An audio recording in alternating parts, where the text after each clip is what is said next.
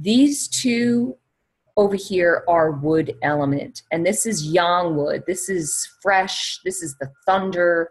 This is the strong growth. And then this wood is more yin wood. This is more mature growth. And then we have the two metal over here on this side of the bagua, and this is associated with the father, right? So this is strong metal. This is organizing and structure. And then this metal also has those, but it's more of a softer approach. It's more yin metal. And then we have earth, which goes across this axis here. So this is 2 earth, this is 5, which is in the center, and this is 8 earth. And then we have the polar opposites of fire and water opposite each other.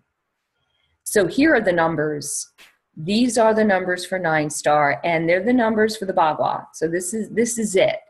So, you know, when you find out your 9-star, there's information within the bagua that will help you understand a little bit about your element, your number, but also what is good for you at a very basic level. So your 9-star comes with 3 numbers.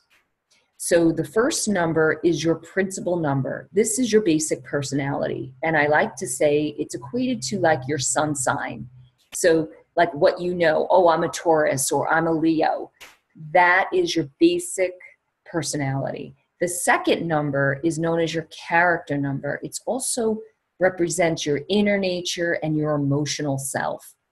So sometimes people really identify more with their middle number, because if they're really emotional, reactive people, that middle number might be more closely associated with who they are.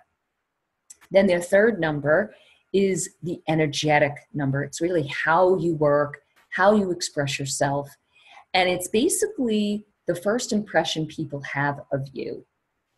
So I had a teacher who once